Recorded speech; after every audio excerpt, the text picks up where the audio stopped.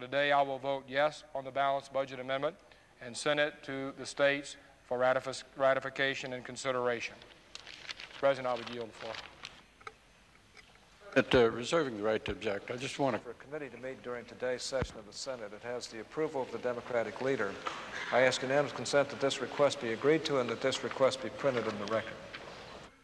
And this constitutional amendment does not require this body to do one blessed thing until the year 2002. We may do it, but there isn't anything in this thing that requires it. My amendment would require it now, not 2002.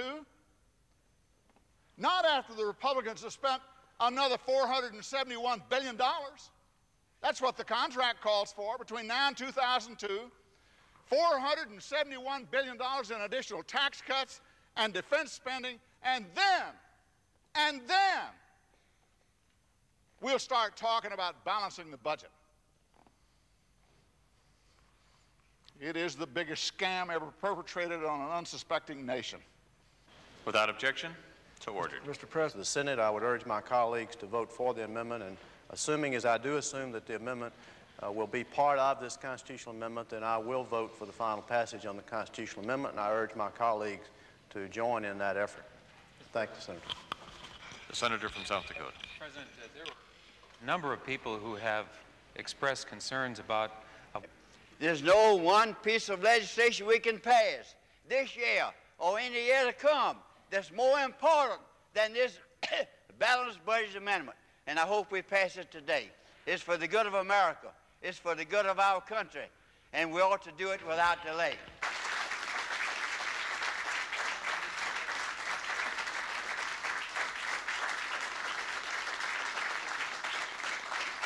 With it. What I think is wrong with it is that it may give a little extra impetus to our reducing the deficit, but it also runs the risk of turning recessions into near depressions and of turning federal judges into budgeteers.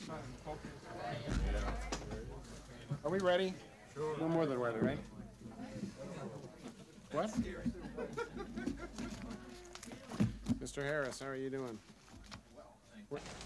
The effort to achieve ratification of the amendment to the Constitution is likely going to take some time.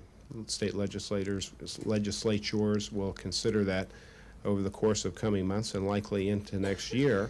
And I think it is a safe bet that the President of the United States will be on the stump during the course of 1996. Range of foreign affairs topics. The President, I believe, tomorrow night will outline that argument in greater detail, the importance of engagement